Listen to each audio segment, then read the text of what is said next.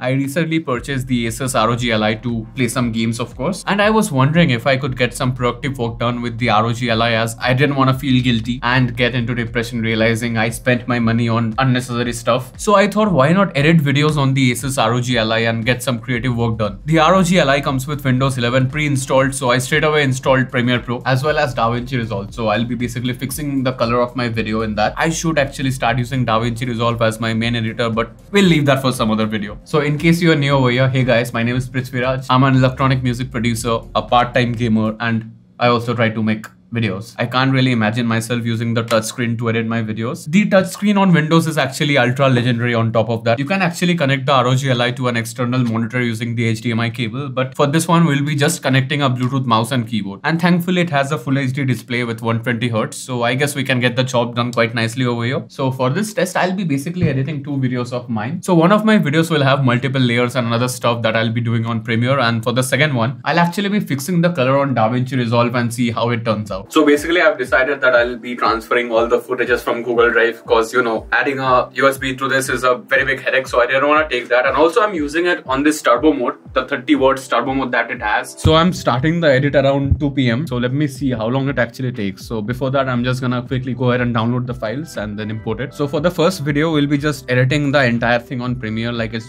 gonna be a multiple layer clip video. And for the second one, I'm just gonna fix the color using DaVinci, and I'm not really proficient with it, and on top of that I have to edit over here. So firstly, let's just quickly import all the footages. So this is how it looks. It's basically a clip of me DJing. So we just have to organize it. So our basic task for this video is that we'll have to organize it and then just sync with the audio over here. And also for the next video, let's just quickly open and import the video first. Although we'll be working on this later, but let's just open DaVinci, and it looks really scary, to be honest. When I opened DaVinci for the first time over here, just take a look yourself. Actually, while shooting this video the last day, I made a mistake that it was really dark. I did not check the contrast and everything, and the clip turned out to be really dark. So it was really sad, but it worked in my favor because I'll be able to explain how this works actually. So let me just import them real quick, and we have the footages over here. So as you can see, it will be so damn dark. I really completely underexposed this footage, and the ISO was totally messed up, so we have to fix this in color. So for the first one, I'll be just syncing the first video, and then we'll be fixing the color over here in DaVinci. So that's gonna be a real hassle, but for now, let's switch to Premiere and complete that part. So I have spent almost 3 hours editing this. It's currently 5:30 PM. So this is how it looks like at this very moment. So we had to make some random cuts everywhere and also adjusted the color a bit. It did not do much, just a simple color correction, no grading and all. And to be honest, the clippings was so tough to do. Basically, I had to zoom in so much, and Premiere being Premiere, it was lagging so much, especially when I was adjusting all the windows that is there. So when I basically tried to add some transitions and stuff, it was like stuttering so much. For a moment, it freezed totally.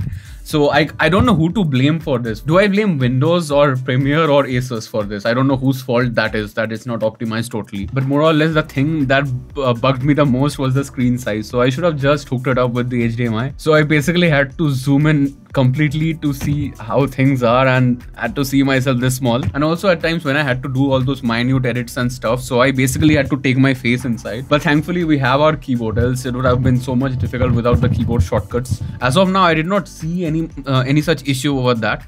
But I think the next video we have is actually a 4K footage. So I really doubt like how much is it gonna be optimized for that.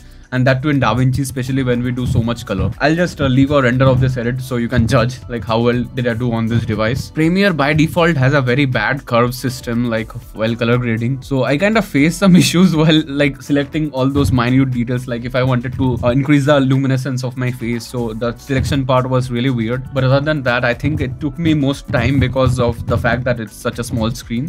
So leaving that aside, I don't think it bugged that much off. Like occasionally I had to restart my project because sometimes it will just go to straight up not responding. So I again don't know who to blame for this. So overall the editing experience was, I don't know, it's simply weird.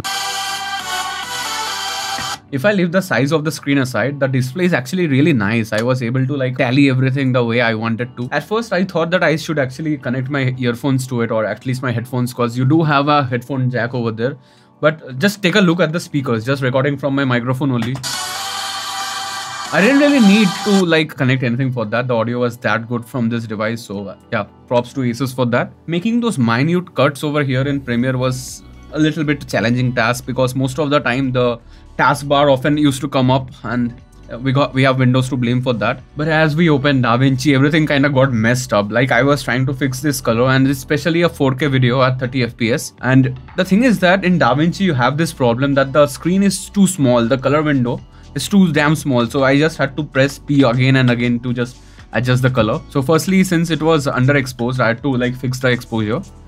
But for that, I was just making the minute adjustments to the curve again and again, and then I have to press P to make it full screen and see how things are working out. Like if I want to decrease it, then I can't really tally it from here. So every time I had to press P on my keyboard, because you don't have any options to drag it from here. That's what I'm seeing. I did not know that DaVinci did not have this option while using in such a small screen. To be honest, the full screen issue was the only issue kind of I faced over here, because I had to press P again and again every time like I changed something. I did not know about this, but this auto sync feature is so damn nice. I wish Premiere actually had this. You just have to simply select the two clips and you can right click on it and select auto align clips, and it automatically got synced. And I never knew you could actually do that in DaVinci. So there is another reason why I should switch to DaVinci. And then I remember that you can't drag it up. The color accuracy on this device is a little bit more saturated than how it should be. Like for a YouTube video, you won't be facing that much of issue. You can just easily put a LUT on it and just do some light tweaks and other stuff. But yeah, if you want to work seriously on this one for color stuff in DaVinci, then I won't really recommend that. So I simply had to keep scrolling to find the nodes. So yeah, that was again an issue over there. So should you use this device to actually edit your videos? The answer is no. Although you can, but I think you shouldn't.